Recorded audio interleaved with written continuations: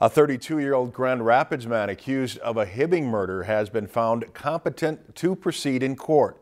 Benjamin David Lundquist is accused of stabbing and killing 54-year-old Joel Dean Gagnes inside a Hibbing apartment building last January.